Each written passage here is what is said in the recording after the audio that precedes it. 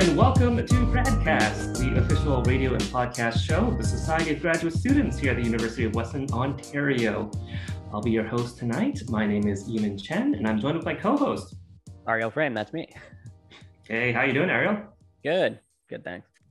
Excellent. We're all, trying to not get heat stroke during this heat wave, but today we have a guest from the biology department, a PhD student. We have Dristy Zaman. Hello. Hi, very cool to be here. Great, thanks for coming on the show. So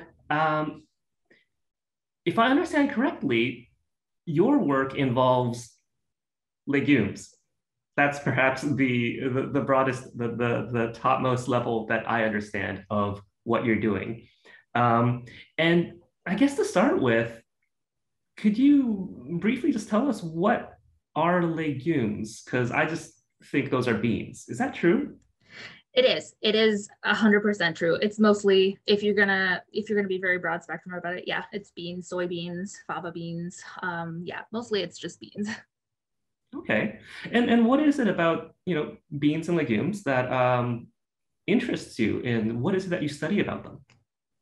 So my research is focused on asparagine metabolism in beans and legumes specifically. So asparagine is one of the amino acids that is a form of stored nitrogen in beans. So the reason that my focus is on legumes is because they actually provide so much of the world's protein. They're really easy to grow, especially in countries that have trouble growing foods and crops in soils that can't really sustain other kinds of crops. So I think soybeans alone account for 1/3 of the protein that legumes provide. And again, they're cheap, they're sustainable to farm. So it's really important in terms of a crop that is sustainable, that's healthy, that provides a lot of nutrients.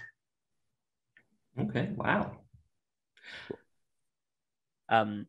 So now you really focused in terms of beans and soybeans, the nitrogen in asparagine.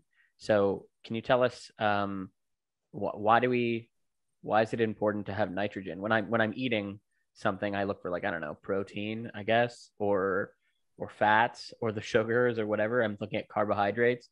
What do we need nitrogen for?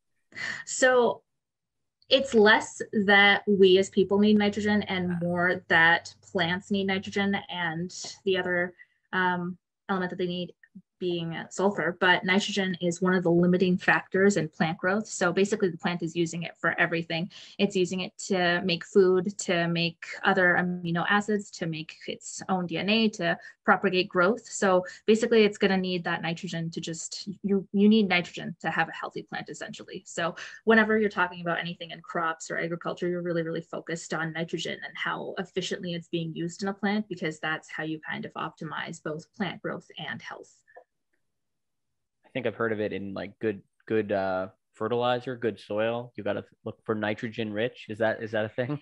Yes, it's kind of a thing. And then with fertilizer, you want to almost the goal is to start using less fertilizer and make it so plants can just be more efficient by themselves with using nitrogen. And one of the problems with fertilizer is you use so much of it to fertilize your plants, and then you have all this nitrogen runoff, and then you have inactive nitrogen in the environment and in the air, and that's actually a pollutant. So a lot of the research, I think, right now in especially genomics and biochemistry and things like that in crops and the agriculture industry is kind of figuring out, how can we make our crops, the food that we eat, things like that, just more efficient.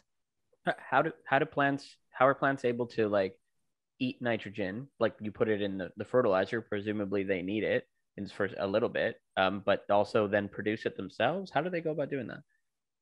So they can't, it's less that they produce it themselves and more that they actually just have to get it from the environment. And the easiest way for them to do that is actually just take it up through the roots. And that's why you put it in the soil. So it's in the soil, the plants take it up through the roots, and then they're just incorporating it into other amino acids. So basically you take it up as ammonia, and then you're just putting it into different amino acids and other basically proteins. And then once it's in the plant, basically what you're just doing is cycling the nitrogen through different forms. And asparagine is one of the most important, I mean, giving myself a lot of importance by saying it's one of the most important forms, but it's a pretty important form in that it accumulates at nighttime when plants are not using nitrogen, because during the day they're using a lot of nitrogen for photosynthesis and kind of all of the components of photosynthesis, but at nighttime they're storing it to use it later on, and they're storing it in the form of asparagine. So that's basically one of the biggest forms of nitrogen storage in plants.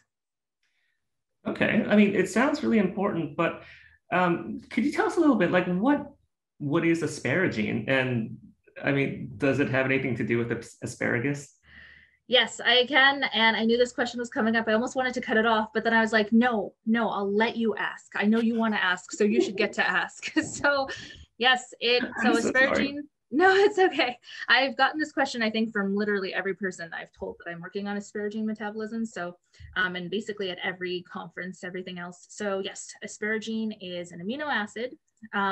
It's a pretty significant amino acid too, because it's one of the 5, I believe, amino acids that when you give, so there's a model organism called Arabidopsis thaliana. It's got a very small genome. We know the whole genome, and it's basically just a plant.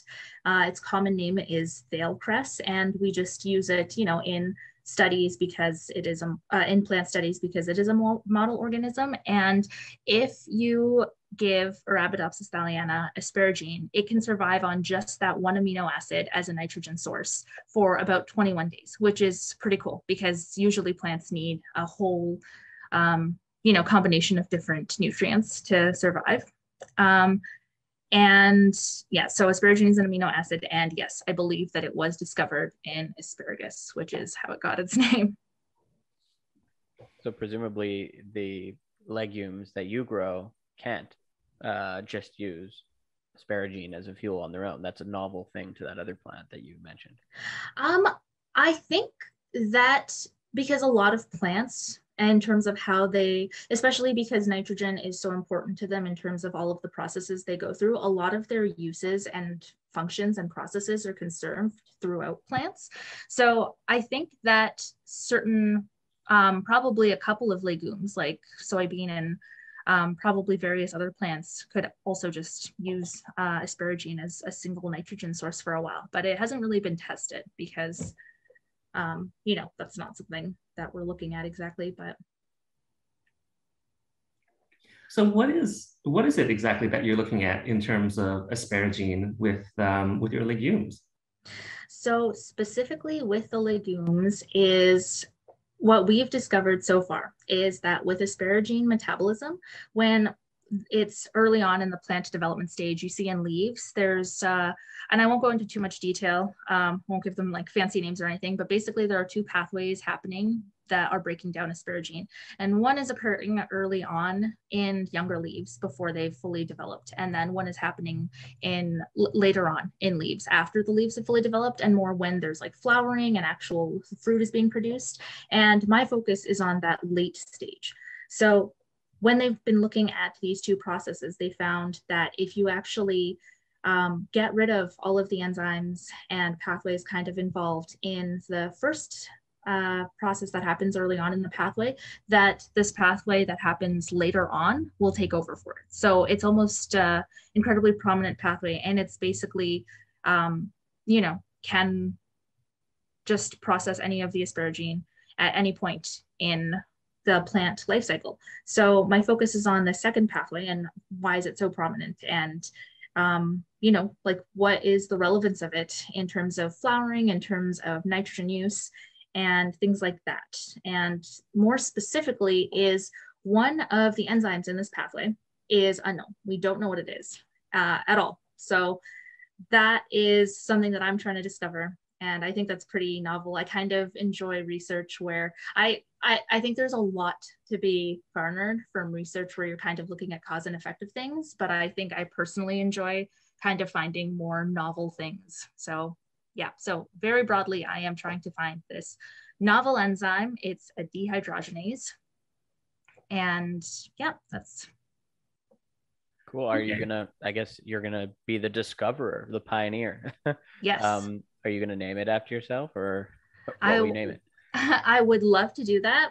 So I believe that before everybody had a lot of opportunity to name their own enzymes and genes and things like that that they found with very fun names. And some people kind of went crazy with that. But what started happening was a lot of people would be discovering the same genes or enzymes and then giving them completely different names. And so then when it came to publishing papers with these different names, people were actually talking about the same genes and enzymes and proteins without knowing that. So now I think there's some sort of, and I mean, I'm not 100% on this body, but it's some sort of enzyme naming or protein naming body that kind of regulates these things. So I don't think there's as much leeway when you're gonna when you discover something as to what you can name it. So, and I found this out early on because obviously as soon as I thought, oh, I'm gonna discover something, I was like, oh, what am I gonna name it? And then I found out I don't have that much sway over that. So that was a bit disappointing, but I have my question about this unknown enzyme is, when you say it's unknown, you know that there must be something, catalyzing this reaction.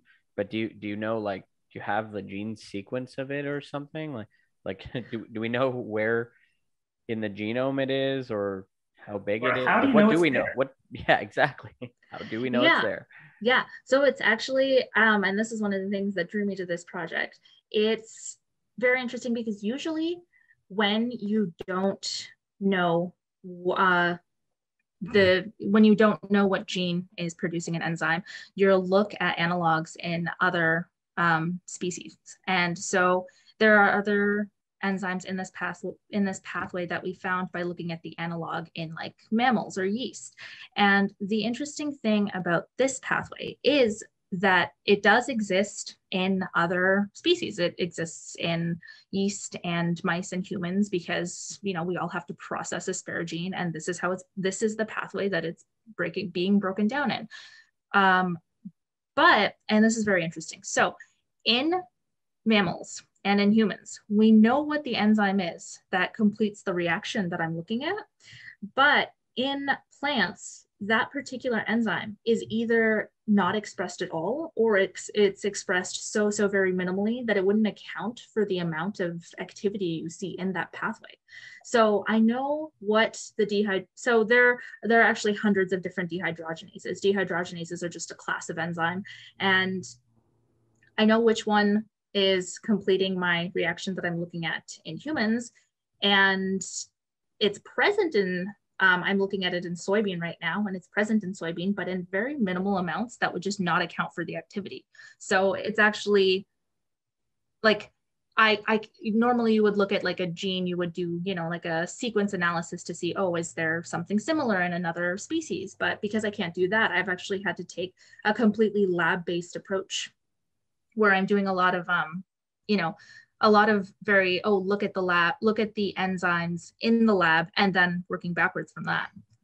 So when you say you're looking at the enzymes in the lab and then working backwards, are you just sort of like taking a snapshot of everything that's in the plant at the time when it's going through these processes and just trying to tease apart all the parts? Or like, could you explain that a bit more? Yeah, absolutely. Yeah, a little bit. That's very close. It's basically like I have extracted all of the proteins that are soluble in the plant. And then basically I'm looking at different compartments in the plant or in the cell, I suppose, and kind of separating up the proteins based on that. And then just based on other parameters until I have separated out enough fractions, basically, that I can test individually with the metabolite. So there's one metabolite that I know my enzyme reacts with because that's the metabolite in the pathway that I'm looking at. So basically when I'll do an assay where I have my metabolite, I add just any kind of combination of enzymes. And if I see activity, then I know, okay, my enzyme is there. And then in the lab, what I'm doing is I have a collection of all of the proteins in the plant, and then I'm separating them up into different categories. One of the first categories I separated it into was subcellular fraction. So basically I'm taking all of the proteins in the cytosol and I'm taking all of the proteins in the peroxisome, and then I'm testing them separately, like, and those are the two places I assumed based on kind of where the other enzymes in the pathway that my unknown enzyme would be, like, oh, it's probably, the pathway starts in the peroxisome and then carries on into the cytosol. So I'm like, okay, my enzyme is probably either in the peroxisome or in the cytosol. So those are the two fractions I was looking at. And then kind of as you go on, you just keep, it's essentially a matter of like purifying and isolating the protein. So you're just trying to get smaller and smaller collections of protein until you can kind of look at one fraction and be like, okay, there's 5 proteins in here. Those are maybe the 5 proteins I'm looking at. So you have, like, my understanding of what you just said was that you know the pathway goes from like A to B to C to D, etc. And then somewhere in the pathway is the reaction that you're looking at. Let's say it's like C to D, and you have some C, some pure C, and you just put it on. You take some protein that you little pieces of protein from the plant, smaller and smaller amounts, like maybe like 100 proteins or like 5 proteins. You keep narrowing it down and keep giving it C, and if it can convert C to D, then you know your enzyme's in there. Yeah, exactly. If not, then it can't. Yeah. Yeah. No, exactly. That's it. It's a good hunting game. It's cool. You know it's in there. You will be able to find it. It's just a matter of time, right? Exactly. Well, it's like it's good because it's like, once you see the activity, you've got some confidence there that, okay, if my protein weren't in there, and because you're using a very specific substrate, if your protein weren't in there, you wouldn't see any activity with that one substrate. So yeah, it's a pretty refined tool, I think. So you're looking for just one protein, is that right? How do you know it's just one and not, perhaps several? I don't know that actually. So it's like, you have to keep going down the line, and you start with essentially every soluble protein in the cell, and then you just have to keep eliminating until you get to a certain number. And it's possible that at the end I end up with 3 or 4, and maybe they're just different versions of the same protein. So that's one of those things you just don't know until you kind of get to a point where you've eliminated enough that you can say for sure. You said there's like kind of multiple pathways to get to the same place, different methods of doing like breakdown of proteins. Is that like a common thing where you kind of have like redundancy in pathways producing different metabolites? I wouldn't say that it's 100% common, in that I think that the asparagine metabolism pathway is a little bit particular in that it's one specific kind of like the breakdown that's happening is happening in a very specific way in the early plant, and then it just kind of soon switches over. And I don't know if you see that as commonly in terms of like a very specific, like, oh, this is happening, this is changing developmentally in such a stark kind of manner. But definitely there's a lot of redundancy in that all of the nutrients in plants and in ourselves too, they are being cycled. So there's kind of usually a couple of different ways that nutrients are being used up by an organism. So I just want to broaden out here a little bit, and I want to know, what's the life like as a grower of legumes? Are you done with the growing part and you're just in the lab with the individual proteins, or are you growing some legumes on the side still? I'm growing some legumes on the side, and I think so it's kind of funny because normally you would be using tissue that you've frozen and you have it ready, but because of the just some of the techniques I'm using in the lab, it's better to use fresh tissue. So I actually have legumes like continuously growing, and I'm just collecting their leaves. So it's not as particular as if you were like, I think like during my master's, I had to grow Arabidopsis, like I mentioned earlier, but I needed their roots and their shoots separately. So then I had to kind of be very delicately collecting like these very tiny roots in very small plants and things like that. Whereas with the soybean right now, I can just go in and like snip some leaves off, and that's all good. So okay. And because your work concerns soybeans, what do you think some of the applications of your research could be in the future? Like if we can understand this process better and you can identify some of these mystery enzymes that are a part of it. How would that have applications to like agriculture, for example?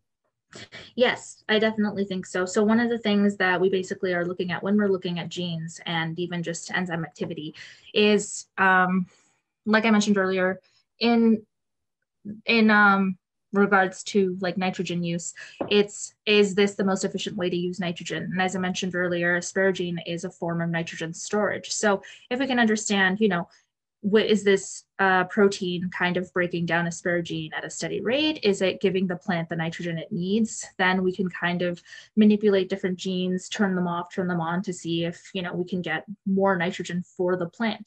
Like in this case, because it's breaking down asparagine, is it possible that, if we turn off this gene, would there just be more nitrogen storage? Or if we make it so this gene is overexpressed, could we get more asparagine breakdown and just more nitrogen available to the plant? So I think in that way, it's really interesting. And then the other thing to consider is that this pathway is actually occurring later on in plants. So when there's fruit development. So is this a matter of, when we optimize this pathway, can we also optimize fruit production? So more beans, basically. yeah. Are you implying that it's possible maybe we could make like a super soybean one day that's like better than other soybeans at growing? I would love to make a super soybean one day. And I know that I know that with like GMOs, people have kind of mixed feelings about it and things like that with, what kind of effects are they going to have like later down, but later on in time. But I am kind of a proponent of GMOs. I don't know if one of the earliest, I think, things I read about GMOs was this rice that you could grow in Asian countries where it was extremely flooded. And I thought that was very cool because, that's now feeding like so many people. Like I think discoveries like that are so very important.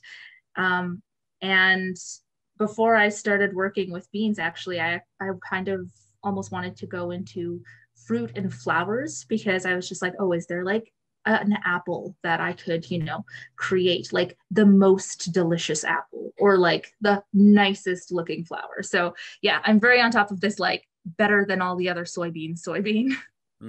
Yeah, I think I'd heard of I think it's a golden rice. That's the one Yes.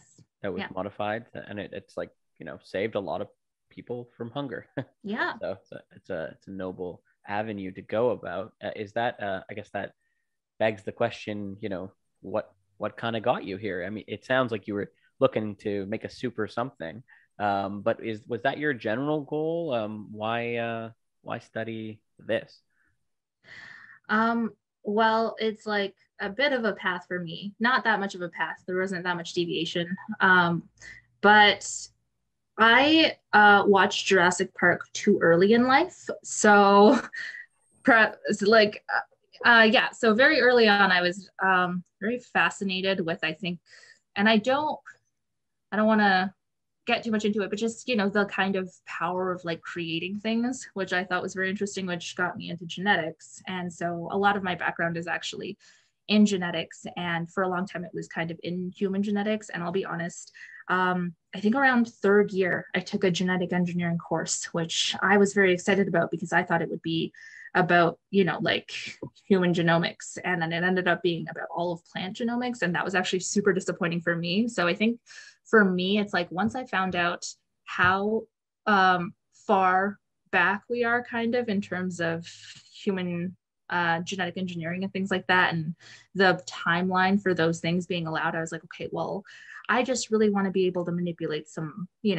foundations of life. And we're doing that in plants all the time. So I'm like, all right, here, we'll do that instead. So I kind of just slipped into that. And yeah, that's kind of, and then I have a lot of background in genomics and I like to pick up a lot of skills. So now I'm kind of more in like a biochemistry thing. But now I think I've kind of like, got it covered. I've worked with RNA, DNA, and protein. Like basically kind of got that whole trio down. So can you see yourself working with soybeans for the rest of your life, or now you've got these skills that you've learned during your PhD and you want to like apply them somewhere else? I would not mind working with plants, but yeah, I think all of the skills, I mean, especially because you're, working with things like DNA, RNA that are very, very, I mean, similar across species and the way you handle them and the techniques you use. So I think I would want to stay in plants because the other reason is I don't love handling lab animals. So and I feel like they're a lot more upkeep than just plants that, a technician can water for you. So I think I would like to stay in plants, but I'm not particular about which plants because I think a lot of, different plants have their own kind of merits. Before this, I worked in canola, which is one of Canada's like biggest exports. So That's canola. Canola, yeah. Mm-hmm. So are these like, I mean, I guess like you mentioned the convenience piece, your plants can't get away like an animal. You have to say, hey, come here and contain them in some sort of way. But it makes me wonder, I mean, are there differences in convenience for different plants? So how big are soybeans and canola plants? And I don't know, apple trees are pretty big. If you were going to make a super apple, you'd probably need a huge tree, right? that's true. Yeah, I think anything that you're gonna have to wait a long time to grow is less convenient. And then beans kind of have a lifespan of like, beans or Arabidopsis, things like that. Canola, even about like 3 to 4 months is their whole life cycle. So it's pretty convenient to work with those. And I would 1,000% rather wait like a couple of months than work with Drosophila because I've seen like the Drosophila rooms that people have where they like breed them and I'm like, no, I can't do that. So I think it's really interesting that you cite Jurassic Park as one of your inspirations for getting into this line of research. And, one of the takeaways from that film is the idea that, the scientists were so concerned with whether or not they didn't stop to think about whether or not they should. Do you ever think about that in your research, what you're doing? I think about ignoring it all the time, yeah. But I think that the other thing about that is it was more, I feel like a lot of like that was less about, like should science do it and a lot more about like, oh, capitalism is bad and we shouldn't, like we shouldn't use science to like exploit, kind of our resources and things that we're doing with that. So yeah, I don't know. I mean, I guess to answer your question, I don't know that I would ever become evil fully, but like. But you could see yourself as like a cog in the machine of evil, potentially. I feel like we could all potentially be cogs in a machine for evil and not know about it. So. Yeah, I wouldn't lay it at your feet, even if you made this. Let's say you make your super apple and everyone's like, it's fantastic, but then like, I don't know, it overwhelms the world of apples and now we have no other apples or something and that affects who knows where it could go, right? But that's not your intention. And we can see that if we anticipate those things, just like if they had anticipated that, like, look, you're not going to be able to contain dinosaurs, like don't bring people there, just make it a environmental thing. You leave them on the island and ensure that they can't get away and you can observe them for science and don't bring people there and try get them to pay for it. Then maybe they've avoided everything that was the Jurassic Park tragedies and stuff. And you could avoid the same thing. Yeah. And it's like, if I made this uncontainable apple, then like you said, it's, I didn't propagate it. It's, there are so many pieces and people at play. I mean, someone is profiting off of my apple more than I am, probably almost guaranteed. So So it's not the science that's evil, it's the people. It's the people. In the end, who are the real monsters? It's the businesses. That's food for thought. We're almost out of time here. I think that your story is a really cool one, a good path. I'm excited to see where you go. I'm excited to see what sort of super plant you make one of these days. What advice can you give to somebody else, another student, undergrad, a kid watching Jurassic Park? What advice can you give to them if they want to go a similar path to you? I don't know if I'm in any position to give anyone any advice, but I think something that really motivates me that might be nice to hear is that And I don't know how any other way to phrase this other than there are there are things that you think are just immutable, things you think you can't change, but like you can change those things. Like we have we have the technology, and we have the know-how, and I think there are a lot of things that people think are very complicated, but they're actually not that complicated. Like and I don't really even think things that I'm doing are very complicated or difficult. I'm just like, anybody could do this. I legitimately think if you took a little bit of time, you could do this. So like, I don't think nobody should ever think that there's something that they just are not smart enough to do, basically. Wow, excellent words of wisdom to leave us on. So thank you so much for coming on, Dristy. Yeah, thank you so much for having me. With that, this has been Gradcast, the official radio show and podcast of the Society of Graduate Students here at Western University. I've been your host, Ariel Frame, with my co-host Yimin Chen. We've been speaking with Dristy Zaman from the biology department. This episode I will also be producing, so I'm producer as well. And if you want to get involved in the show, you want to, be where I'm sitting or be where Dristy was sitting today and come on the show, email us at gradcastradio@gmail.com. We're on the social medias all over the place, Instagram, Facebook, Twitter, at gradcastradio, and you can contact us there. If you want to listen to some of our archived episodes, they're available on our website, gradcast.ca, and we're also on the radio, Radio Western 94.9 FM every week. I guess the best place to find us is on any podcast app. We're available there as well. And select episodes are also available on YouTube in video format under Gradcast Radio. That's all for today. Thanks for listening. Bye.